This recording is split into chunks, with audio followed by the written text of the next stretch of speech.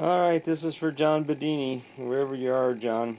This is a tribute to you. John passed away a couple of days ago, and it was mentioned on one of the forums, so I made the comment that as a tribute to him, I would see if I could get my very first SSG to fire up, and just to see if it would still run, and there it is. This hasn't run in years and years and years.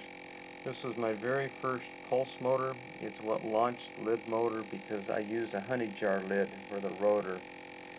And this goes back to about 2007 for me.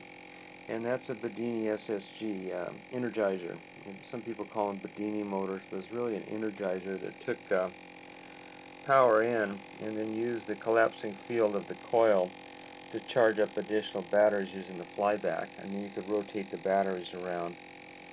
But anyway, this is a tribute to John Bedini. I'm going to miss him. Thanks for watching.